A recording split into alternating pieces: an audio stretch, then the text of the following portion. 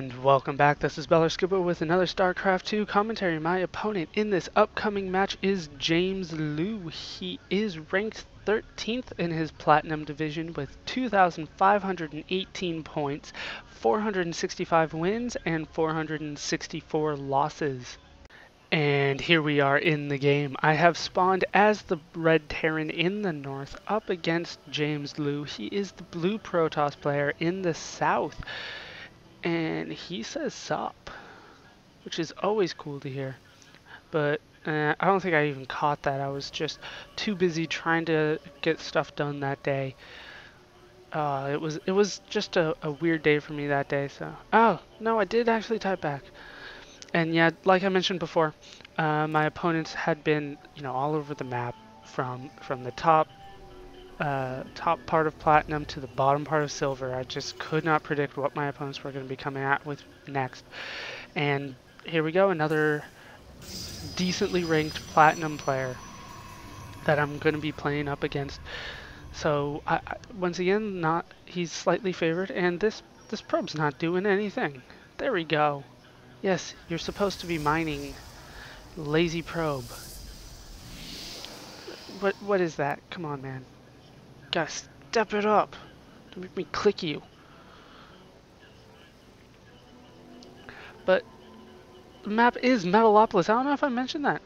I think I did not. I was wondering. I'm like, I forgot to say something. The map is Metalopolis, which is still not my favorite map, but against Protoss players, I typically don't have too much trouble with it. But it does change my build drastically. If I was up against a Zerg player, I would, definitely go for a mech build in these kind of spawning locations. He's gonna go do some harassment on my SCV building the barracks. Am I gonna be able to save him? Yes, it looks like I am gonna be able to scare him off, and once again following him the entire time. This SCV has been hanging out here for far too long. He needs to get down inside this guy's base to find out what's going on. And here, I think I do a relatively smart thing. I queue up just a few here, and then send them right back. No, I didn't. I don't know what I'm talking about, once again. But I do know that the Protoss player is going for a cybernetics core. But see, now I just didn't queue him up all that much while I was trying to deal with this. Oh, he almost stole my minerals. That probe. Oh, I hate that probe. So I finally get my first Marine out, so I'm going to be trying to finish him off before he's able to get anything done. Looks like he was trying to go for the little smoke trick here, but it's not going to work for me. And that, yes, the Marine did get that kill. He is going for a second gateway. It looks like my SCV got caught there between the cybernetics core and the Nexus, and he did die. Twilight Council is on the way. Once again, we might be seeing blinked stalkers on this map, but who's to say? We do have one zealot on the way, so we could be seeing charged zealots as well.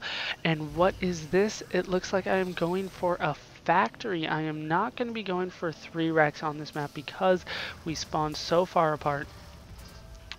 But I wanted to get a second barracks before I got that factory because I was scared of some early aggression, especially by a proxy pylon, possibly here or so, and I wanted to have enough of an army to hold that off while I tried to tech up. I did supply lock myself because, once again, new build for me, so I'm trying to figure out all the mechanics of it. And what's this? I'm going for an expansion here. So I'm going for some early economic builds with some tech, so we are going to be seeing quite a different build for me. But meanwhile, my opponent is going for 3 gates with zealots, and they are researching charge. So we are going to be seeing charge zealots. We don't see that very often against Terran players, at least what I've seen. He is expecting me to go for siege tanks. I would assume charge zealots are very good against siege tanks, and it does look like that is what I'm going for here. I need more production facilities up though. what is going on here. I assume that I'm thinking that I just don't have enough for another production facility right now, but they need to go up eventually. I am getting my second refinery. The expansion is about 3/4 of the way done, and it looks like I'm supply locked again. Just waiting on minerals, it looks like, for the supply depots to finish. Now I am fully saturated on 2 gas, and I do take a lead in the income. Thanks to that mule, even though he does have one more harvester than I do. He is also going for his expansion. He is supporting that with his 5 zealots, and 1 zealot is inside his base to make sure nothing goes down there. And there we go. I was about to say, don't know why that is not a warp gate yet, but it is now, and charge is finished as well. I am getting stim pack because that is still very important. You always want to get stim pack whenever you have any sort of bio army as Terran. That is what I found because it does so much for you. It helps your micro, it does increase damage, and really all it costs you is 10 health, which is probably what you would lose. You know, you would lose more than that not using the stim pack. Concussive shells are on the way as well. So I can do micro, but if he's got charge zealots, it's going to be tough to do the micro against charge zealots. They move so fast, especially with their closing speed. I don't know if that's exactly what it's supposed to be called, but that's how I know your closing speed. Sentries are out as well. And he's going for a transfer here. Don't know how much that transfer was needed. Looks like I missed one there. So he's got 14 probes, and he transferred the rest here and did not set a rally point there. And my computer froze for a second. Hopefully it picks back up soon. There it goes. Yeah, this will be the... how do I put it? You know, I'm not going to put it at all. You guys are just going to have to wait. Let's just say that there is something coming up soon that I am very excited about. It looks like, based on how many games I have left to record, it looks like just one more day of games after this. I actually... well, I don't want to give too much away, but it is going to be a best of 3 tomorrow. It was a really slow day, and I happened to fight the same guy 3 times in a row, so I'm going to be showing you that. Well, it's not a best of 3 then, is it? It's just 3 games in a row with the same guy. And what's this psionic storm? What? What is going on here? And he's chrono boosting that too. We don't see, there are no high Templars out on the field yet. I was wondering, I'm like, I don't, and he's, okay, so he's got 4, 5 gate up now. Well, 5, he's going for 5 gate, he doesn't have it up yet. And Psionic Storm is on the way. And here we go, an observer is coming in my base.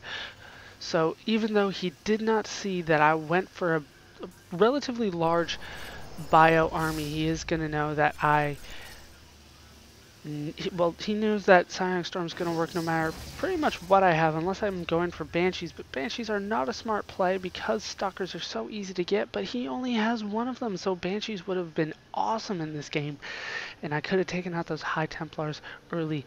I do hate High Templars once they have Psionic Storm. And it looks like once he sees that where my army is, he just readjusted his army a little bit. You know, just like baseball players between swings at the plate, he had to readjust himself.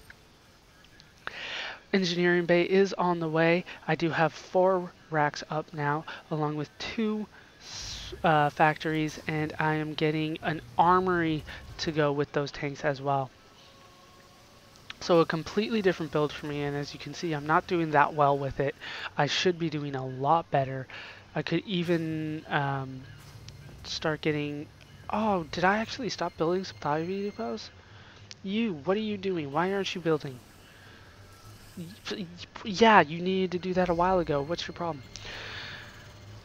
No starports yet. I don't know why. I definitely should get those. Like I said before, I needed to get the starports or the more productions facilities out earlier, but I did not do that. I want a starport though because I want at least a couple medevacs out so they can start getting some healing done. But now I'm feeling confident with the size of my army, knowing that my opponent has not moved out yet. I want to move out. And of course this observer will be following the army the entire time. My graphics are not good enough for me to be able to see that when I'm moving my army. I'll be honest, I have played recently on a game with higher graphics and it was so easy to spot cloaked units that it was almost ridiculous. And I now I understand why pros can just get that sense and just like scan dead observer. But I could not do that. I can't do that. I still can't do that on my game right now. And in comes the army, and oh, look at all these psi storms, and they're so well placed. And since I was caught off guard, I did not micro anybody out of them, and that is what's going to cost me this battle. And I even panicked at the end. I'm like, holy crap, I need siege tanks sieged up. One Marine out there to die, because that is what I wanted him to do. He is researching ground armor level 1, so I assume he has. No, he's going for armor first. Once again, I don't understand why people go for armor first. I am going for my third base here. His is already completed. He already has one probe mining out of it, and he's doing a lot worse than I am actually in terms of mineral management. But he's winning, so he has a better excuse than I do. So I'm moving down. I do have a starport at least on the way. I know I do. Where is it? There's a second armory. I am getting 2 starports. I'm getting my third base, so I feel like I should have enough to cover all this. I'm producing 4 Marines, 1 Marauder. Where are... no, I need more. I need 2 Marauders. Thank you. He is researching Blink.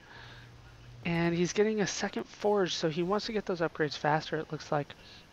He is chrono boosting the Blink and not getting anything out of either forge right now, even though he has 2 of them. I am going for... I did get a second engineering bay up. So, I mean, wow, I'm doing some good stuff this game. I'm, not perfect, but I'm doing some more stuff that is keeping me in this game, at least competitively. I am getting weapons level 2, along with armor level 1 for my bio army, along with vehicle plating level 1, and vehicle weapons level 2 for my tanks, which if I can micro properly can do a lot of damage for me. And there we go, doing good on resources, a lot better than he is, and he's just starting to catch up now. And we do see air weapons on the way, along with ground armor level 2 and ground weapons level 1. Once again, he's going for the armor first. I don't know why that is. I like weapons. I would rather do damage than prevent damage. That's just how I roll.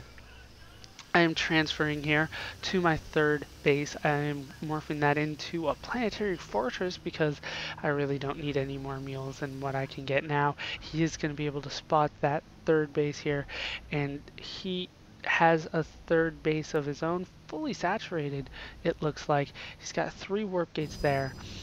Nothing here, so he's got a total of 8 warp gates. That is a lot of warp gates, and I need to take out that probe a long time ago. So I'm checking to make sure that he doesn't have the high yield expansion. He does not. We both went for the 3rd expansion down here. I should have probably gone for the 3rd expansion here because I am Terran, and Terrans can build planetary fortresses. Once again, the observer is going to spot my army, and he knows that it's there. Siege tanks, once again, not only out of position, but in front. This is awful. Psi storms going down. Once again, here I do micro out of the psi storms, but there are just too many of them. And he's able to get a lot of damage done.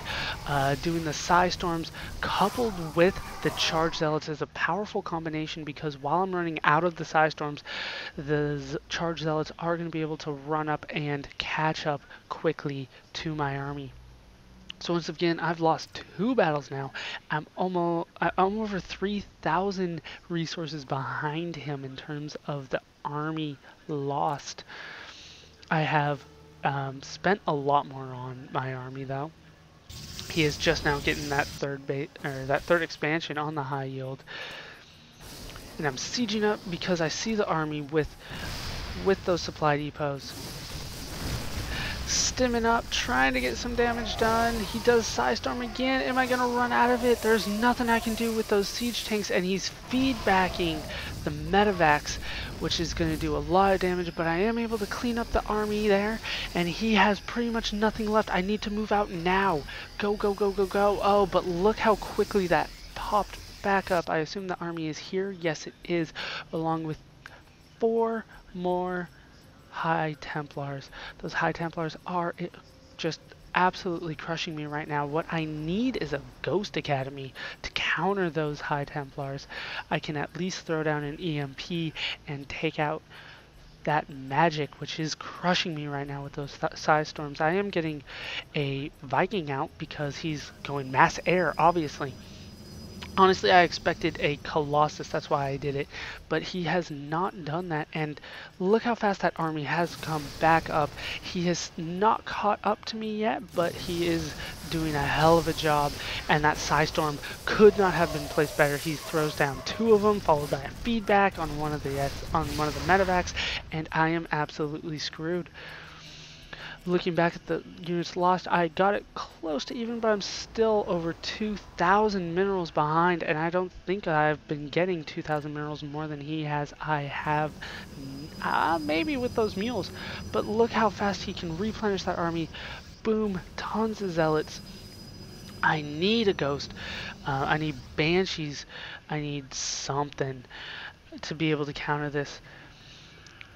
Just, those siege tanks aren't going to be able to cut it for me right now. Possibly Hellions. I'm trying to think what is a good counter to a High Templar / Charge Zealot rush. If you guys have a good answer for me, I'd love to hear it. What I could have done in this game. Especially right now, because I was scrambling here. I was like, maybe I need more factories. I need more siege tanks. I need them in position. I need them sieged up. I need something. What am I going for here? I'm going for more Metavacs because they're doing such a great job for me right now. I'm just kind of panicking. I don't really have a good explanation for this. And I'm trying to go for the high yield, but of course he's going to spot that very early with that probe that's still on the watchtower there. And boom, Psystorms once again, so good, and I'm just doing almost nothing to counter it. He's got so many High Templars, and they have so much energy left on them that it's hard to do anything to it. An Archon being morphed in here. Technically it's merged, I guess. It only takes 12 seconds, and Thors are out. I'm just trying to do whatever I can.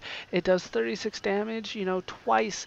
So I'm hoping that this can do something against those Charged Zealots, but I don't think that it will because it does take a long time between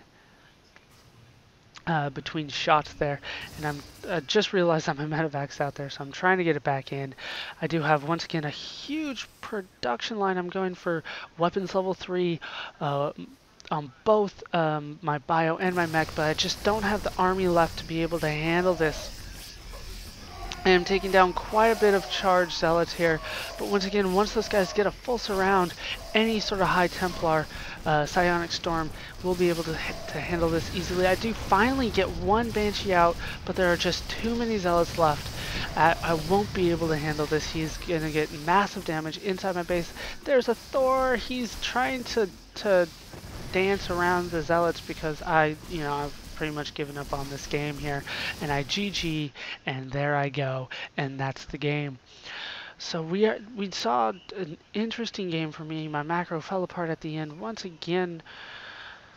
How far apart? How long was it? Looks like I fell apart for about 3 minutes there, which is inexcusable, really.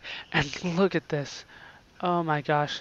This was definitely game over. These are those are all Zealots there. He's got one High Templar. I think he was out in the back. He did get 8 kills. I don't think he got that in recently, though. And just, wow, this was a great game for my opponent. It wasn't that great of a game for me. I went for a different build. It didn't work out that great to begin with, and look at all these warp gates. 4, 8, 12, 13,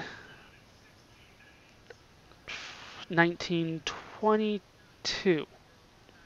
He has 22 warp gates. That is crazy. You have any here? No. Okay. So just 22. Old 22 gate.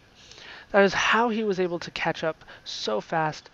Once again, Protoss players and Zerg players can get a lot faster, I believe, than Terran players. If you guys want to show me wrong with some numbers, that I'd be happy with that. But from my experience, the Terran army is the slowest building army in pressure situations. You know, yes, the Protoss players and Zerg players do require prep in order to do it successfully, but you know, I mean, look at this, just instantly in, um, and you know, he's almost supply locked here, as opposed to me. I have 62 out of 161. I have way too many medevacs out. I needed banshees. I needed siege tanks that were properly set up. I needed, you know, I don't know what I needed. What is a great counter to charge zealots and high Templar psi storms? You know, I'm not being facetious here. I do want to know the answer here, and maybe you can also explain why you went for armor first. I still don't know why you did that. So that's the game. Yeah, I hope you guys, I hope you enjoyed it. I hope you laughed, and I hope you learned, and I hope to see you next time. Thanks for watching.